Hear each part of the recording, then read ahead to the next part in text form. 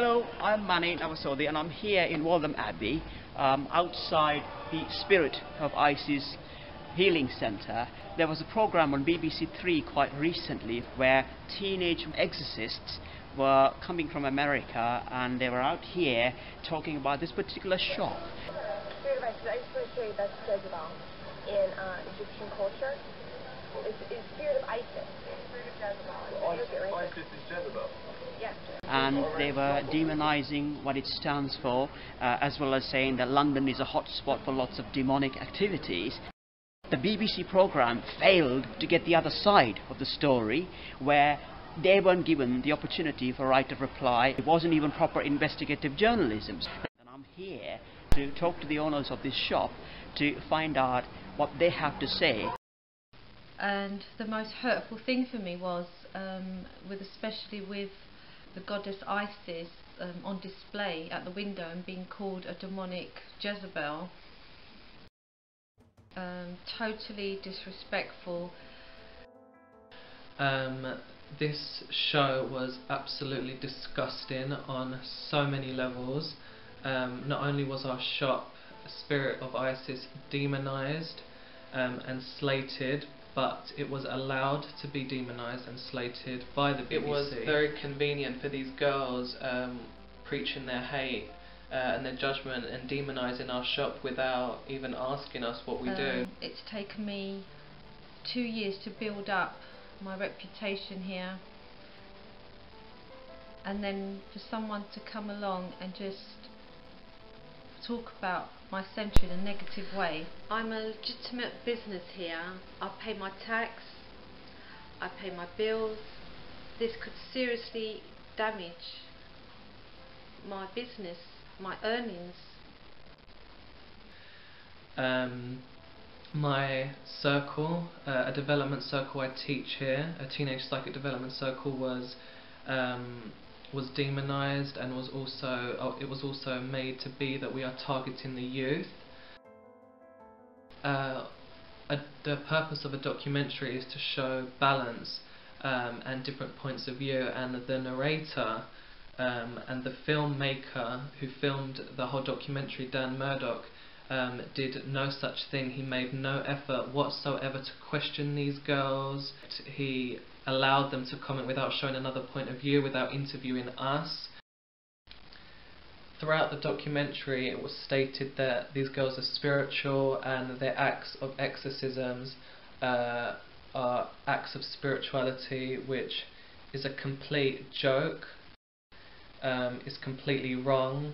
These girls are glamorized head to toe, selling these exorcisms, asking for hundreds of pounds of donations for their so-called cause. That is not spirituality.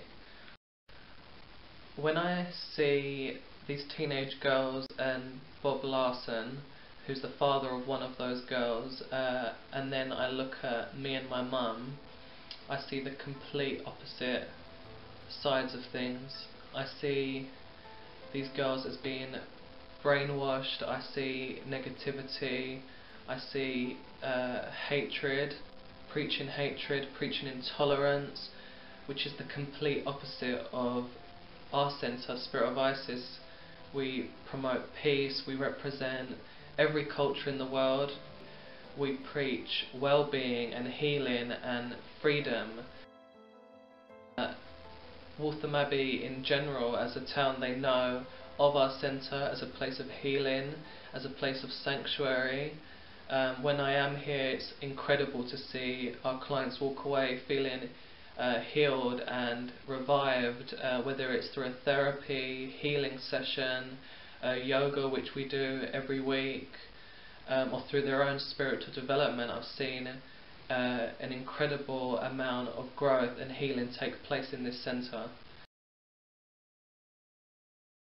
These girls fail to zoom in to all the positive things we do here, which everything we do is positive. There's nothing really, on our perspective, they could have slated because it's simply their opinion, but they fail to zoom into the yoga that we do, the homeopathy, therapies, healing. They failed to zoom in, because if they did, they would have seen at the bottom Spirit of Isis will be donating to save the children on this occasion. Nothing mentioned about the charity work, the yoga, the counselling, the homeopathic clinic, the healing, the treatments, just portrayed in a certain way. Had that been in a mosque or at a church, you know, they totally wouldn't be able to have that. Here we welcome all walks of life, all religions, all beliefs. We have a place where people, well, whatever their spiritual journey. So we're not only part of the community of Waltham Abbey, this small town, but we're also part of a much wider community, the English community, the whole of the UK, the spiritual community. Although the centre has been portrayed here in a very negative way, I've been overwhelmed by the support that we've had from our clients and our regulars and friends. We know what we do here, our clients know what we do here, and a few more people will know now what Spirit of Isis Healing Centre does do, which is healing, teaching, guiding and comforting, and that is spirituality. The goddess Isis, when she wants to be known and get out there, and as I say, the goddess works in mysterious ways.